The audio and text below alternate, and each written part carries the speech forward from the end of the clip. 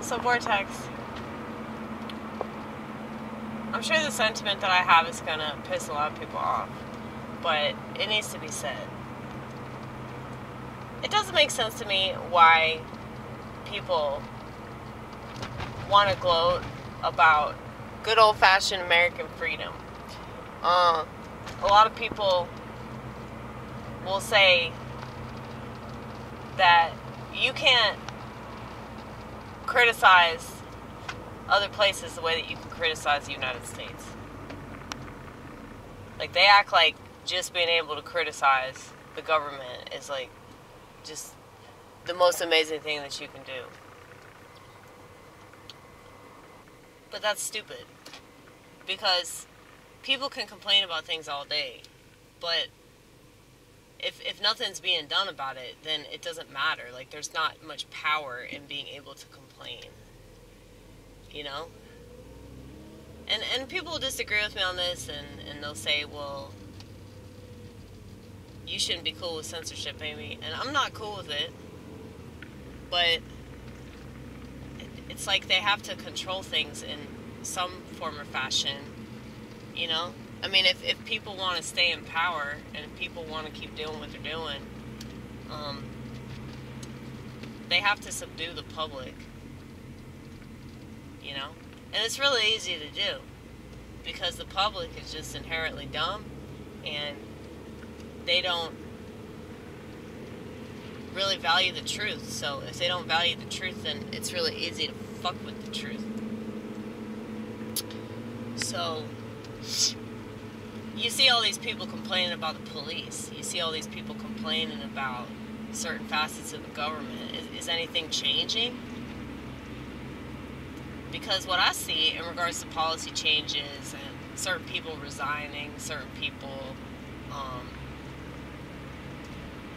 being fired or whatever, I feel like it's just all a show, you know? They're just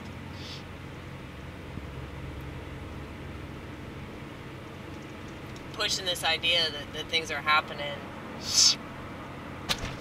But, you know, we as a nation, we as a civilization, we can't expect anything to be done about,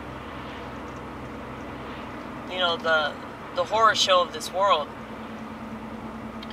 Because, you know, since the fall, and I know a lot of you probably aren't religious, but I am, so I believe that the reason why things are so shit is because the devil runs the fucking world.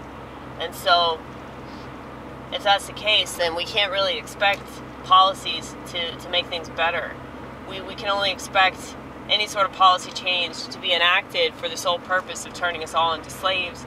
And unfortunately, you don't have enough people that know this about the way our system works, and how, you know, there's nobody on our side, okay? There's nobody that's, like, going to, like, push for humanity, you know? And you have too many people that are not rooting for that anyway, because they're just rooting for their enemy to be destroyed. And while I understand that feeling, I understand that, you know, general sentiment. It's like these people are all up in their feelings.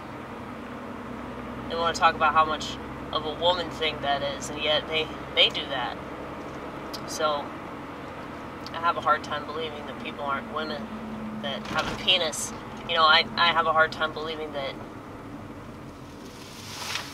they haven't also been, you know, just as feminized as, you know, these soy boys or whatever. Soy boys, you know, the queer people. It's like, I think that all this stuff has had a dramatic impact on everybody, including myself. Case in point, I'm talking about it yet again.